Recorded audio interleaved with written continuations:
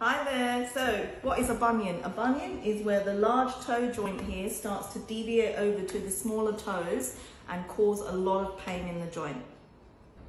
Another common bunion is called the tailor's bunion. That is where the fifth toe starts to deviate inwards and cause a lot of pain on the outside of the little toe.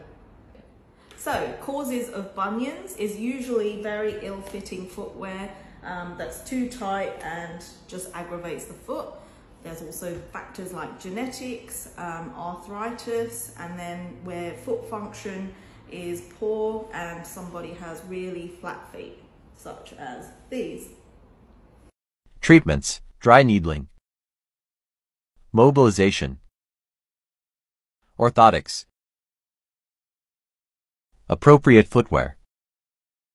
So you're probably wondering, how do we treat these bunions? One of the things is orthotics. That helps to slow down the progression of the bunion and support the foot so that it doesn't get any worse. In addition to that, you're looking at footwear, FMT and dry needling.